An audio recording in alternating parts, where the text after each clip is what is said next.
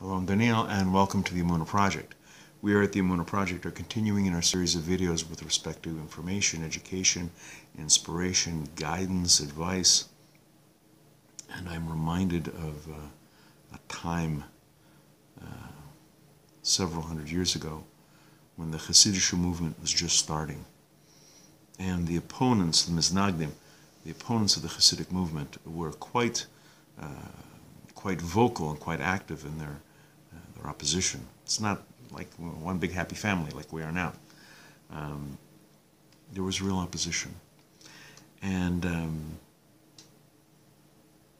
there was a period when, in many places, the enemies of the Hasidic movement attacked Rabbi Yitzhak of Berditchev because of his manner of conducting services, his matter of teachings, and they did and said all sorts of things to try and harm him. And some people wrote to Rabbi Elimelech of Lizhensk, and because they were puzzled, they were confused, and they said, how is it possible for these Miznagdim? These are Jews, these are scholarly Jews, they're not just some bums, they're Torah, learned Torah observant people. They're attacking Rabbi Levi Yitzhak with such mean-spiritedness. How is this possible for a Jew to attack a Jew like that? Rabbi Elimelech of Lizhensk replied, why does this surprise you? This sort of thing has always gone on in the Jewish people. This Sinas Chinam, this baseless hatred, is what led to the destruction of the Second Temple. Alas for our souls, Rabbi Elimelech of Lizhensk said, alas for our souls. If it was not so, if it was not for this infighting, this self-hatred, this Sinas Chinam, this baseless hatred and arguing and squabbling, if it wasn't for this, no nation in the whole world could ever subjugate us.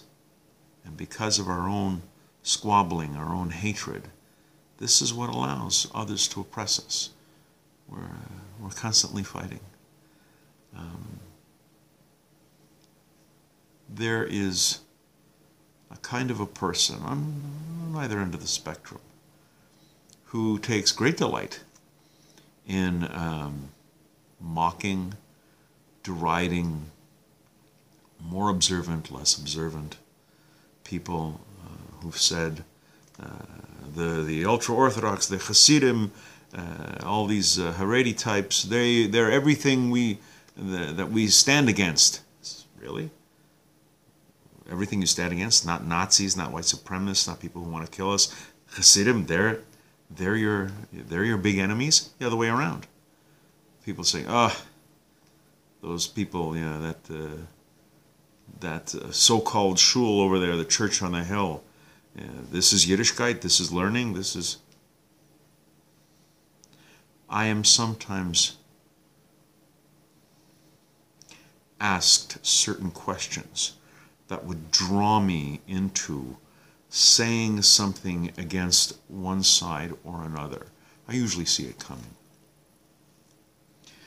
I try my best not to be drawn in. My response is often, there is no shortage of people who wish to denigrate and criticize and mock the Jewish people. I don't feel any burning need to join in on the fun. I want to bring us together. I want us to be one, to learn, to draw ourselves closer to Hashem, closer to the commandments, closer to Yiddishkeit. That's what I want. I don't want to get involved in debates and squabbles and name-calling to people. That only serves to weaken us. And as Rabbi Elimelech of Lizhensk said, if it wasn't for this backbiting, this infighting, no one could ever defeat us. It is often said that if our enemies really wanted to destroy the Jewish nation, to destroy Israel, leave it alone. Don't do anything. Leave it alone. In 60, 70 years, they destroy themselves. How sadly accurate, chas v'sholom, that is. Let's be aware of it. A very dear friend of mine, very close to me, she says that there are certain people that she hears who miss no opportunity to mock, denigrate, joke about, put down, criticize anybody to the right of them. Doesn't matter. Standard, black hat, yeshivish, Litvish, Haredi, Hasidish, they couldn't care. If they're more observant, more whatever, they're the object of derision. I'm sure there are people on the other side. I'm happy to say that I don't know any myself, but I'm sure there are. It's because this is a national problem we have. Let's be aware of it. This is not merely a Lashon Hara issue. This is not merely an issue of wicked, malicious gossip and spreading motzi shemras, spreading lies. This is a national cancer.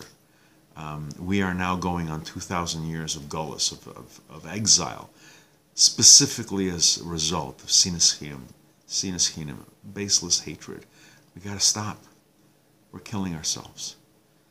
And I have, quite some time ago, vowed that I will not get sucked into these arguments, not get drawn into these debates. I'm here to try to help and heal and build us up. I'm not here to tear us down. Let's all make this our goal. Lately in the news, there's no shortage of people who want to kill us, who people want to hurt us, who people want us to just die and disappear. Let's not join in on the attack on ourselves. Let's stand up. Let's come together. We're going to be doing more videos along these lines. Please come back.